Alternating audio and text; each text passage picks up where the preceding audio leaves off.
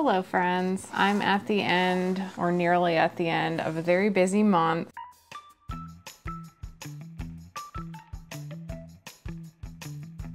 So I just wanted to do a quick video. This is gonna be a nice, just casual little book video talking about some of my favorite books in the cozy or cozy fantasy or cottagecore kind of vibe that I don't see mentioned as often. These aren't the big, new, flashy releases that you always hear about, but some that I have enjoyed for a long time. So let's get to it. First, we have Ellen Montgomery's The Blue Castle, which I actually haven't read in a very long time. It's on my to-do list actually to do like a big Ellen Montgomery reread. So if you're down for like an epic Ellen Montgomery catalog deep dive at some point, I'm so in. If anybody wants to read along with me, start accumulating your books now.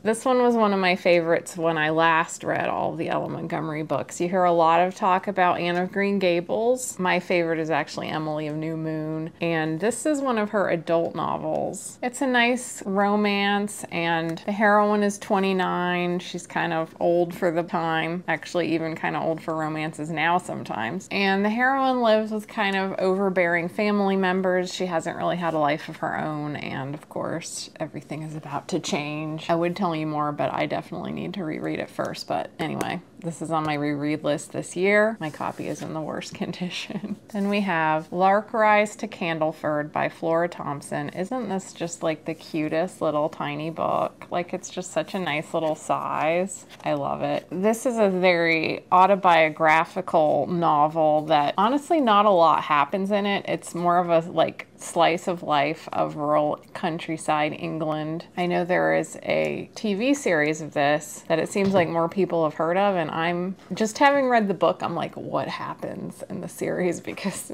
nothing happens in the book, and I give it my highest praises. Like, this is the best book in which nothing happens that I've ever read. It just, if you're the kind of person who loves teeny tiny little well-written details about rural country life, you just like to curl up and sink into that atmosphere, this book is the best. Then we have one of my favorite series of all time, so underrated. To me, this should be up there with Anne of Green Gables and Little House and other autobiographical children's novels that go from childhood into adulthood. Betsy-Tacy. This is the first of the high school books. It starts with Betsy-Tacy, and then it goes all the way to Betsy's wedding. So it starts when she's 5, and then it goes to her wedding. And these are by Hart Lovelace, who grew up in Minnesota at the turn of the century, the turn of the previous century. This is an older copy, but they have been reissued over the years, so they're not that hard to find. They're just, her family and her friends are just like the cutest, warmest, most endearing group of people. A lot of times you read books that take place in the past and you think quite rightly that you would never want to live in the past, even if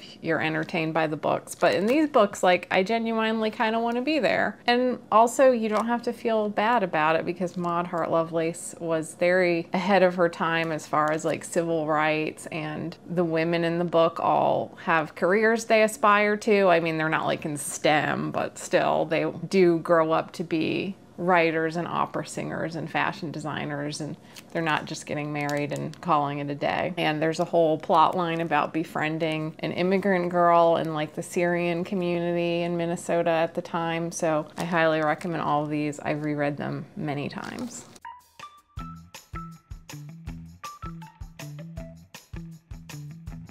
I'm gonna recommend one of my own books because this is my channel and I can. This was one of my early YA novels. It could also just be like a cute adult romance. The protagonists are already old enough. I based it vaguely on Pride and Prejudice, but the heroine is a mermaid, and she had a childhood friend who was a winged boy who would fly to like an island and hang out with her on the shore. She hasn't heard from him in a while, and she's like all grown up now, and she's wondering what happened to him. So she goes on land, which is, you know, difficult for her, but there is a way, looking for him.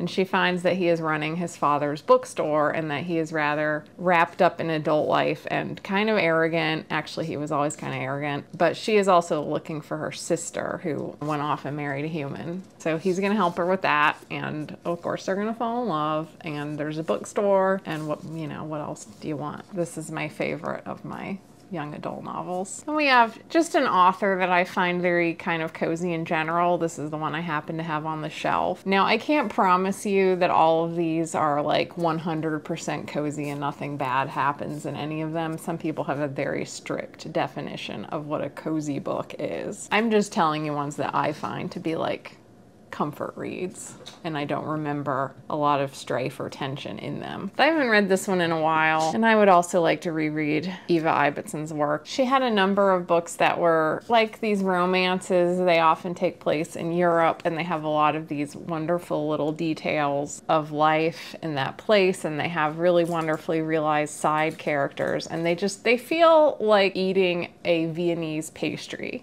That's just like, when I see them, I want a good Black Forest cake or something. I don't know why.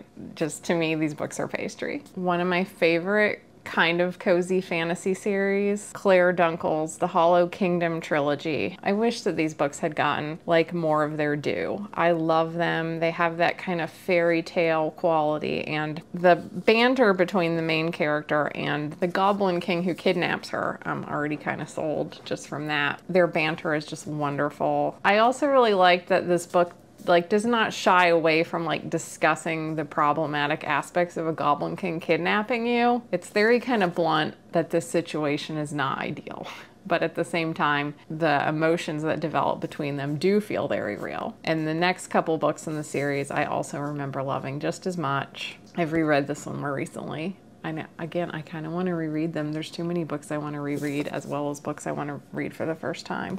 And we have a nonfiction book in here, We Took to the Woods by Louise Dickinson Rich. This is a kind of memoir.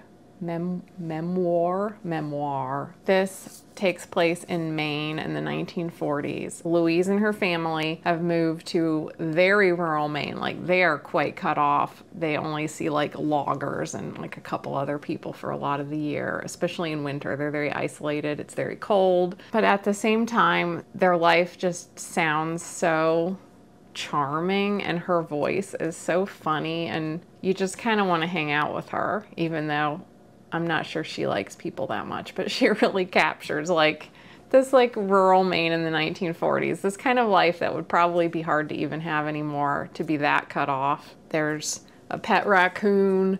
There's a very vivid description of like log runs, town politics, just the logistics of country life. If you have like that fantasy of living in the country, but you don't actually really want to live in a cabin in the woods all by yourself or with your family, but you just like reading about it, this book is great. I have an original copy, which I found at a fabulous like estate sale in a house that was obviously owned by two gay men with amazing taste. I found this there, so I'll always treasure it kind of extra, but it has been reprinted and you can still get your hands on it. We have a couple of graphic novels. Amy Unbounded, Belondweg Blossoming by Rachel Hartman. This was her first book. Some of you may know Rachel Hartman as the young adult author of Seraphina, Shadow Scale, and Tess of the Road.